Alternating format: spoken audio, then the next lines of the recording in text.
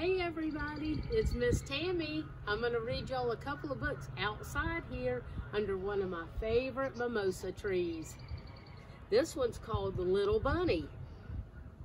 Little Bunny went into his yard. He looked up at the bright blue sky and said, "What a fine day for a picnic. It's a beautiful day out today, y'all." He sent out invitations to all his bunny friends. Little Bunny's friends came over as soon as they heard about the picnic. Picnics are a lot of fun. Have y'all ever been on a picnic? They collected lots of carrots and lettuce from the garden.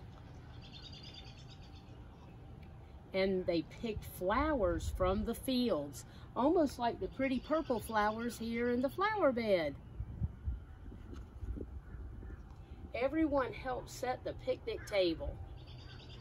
Little Bunny and his friends were very happy. Look how happy they are. They sang and played all the rest of the day. The end. I hope y'all enjoyed it as much as I did.